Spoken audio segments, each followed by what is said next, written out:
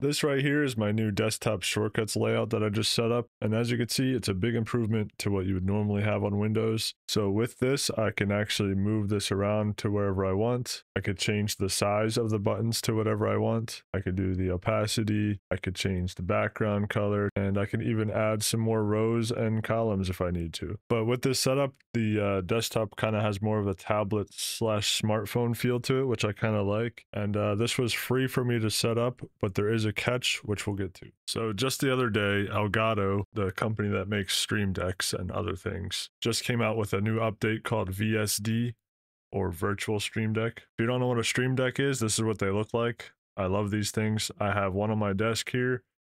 I've got one mounted under my desk. I even have their foot pedal version down there. With these things, you could program the buttons to do just about anything a computer can do. Like on this one, I have some volume controls. I have the ability to zoom in and out, to take screenshots. I could switch between my headphones and speakers with a tap. I even have smart home controls where I can control the lighting in this room. But basically, with this new update, you can now have a whole Stream Deck right on your computer. So if you go over to Elgato's website and you go over to products and hover over Stream Deck, you'll see the option for Virtual Stream Deck right here.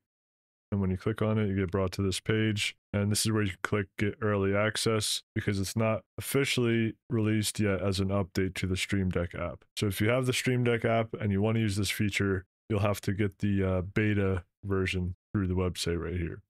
But this is the application. And as you can see, these are the shortcuts that I set up earlier. So to set one of these up, you would go to this top left corner and you would hit Add Virtual Device, which I've already done. And as you could see, Virtual Steam Deck 1 was created, and this is it. And you could do anything you want with these buttons. Any Stream Deck feature you could use, but for the purpose of this video and for the purpose of this specific virtual Stream Deck, it's just my shortcuts. So I go over here to the right and I can drag a website to here, or I can drag the open applications action as well right here, and that allows me to scroll through a list of everything I have installed and then select what I'd want. So like, let's say Bamboo Studio for my 3D printer. I usually just erase the title so it looks cleaner, and boom, there you go. Now if I click that when it's on my desktop, it'll open that up. So I'm sure you get the point. The ultimate catch for all this to work is Elgato's currently requiring you to have any of their Stream Deck devices. So you could have their cheapest model, which I believe is the Stream Deck Mini with like a couple buttons, or you can have the ones I have, you can have the foot pedal. There's a few other devices that's supported as well. But yeah, that's the only bummer if you don't have a Stream Deck currently. But once you have any of them set up with your computer, you can create seemingly infinite virtual Stream Decks to your heart's content.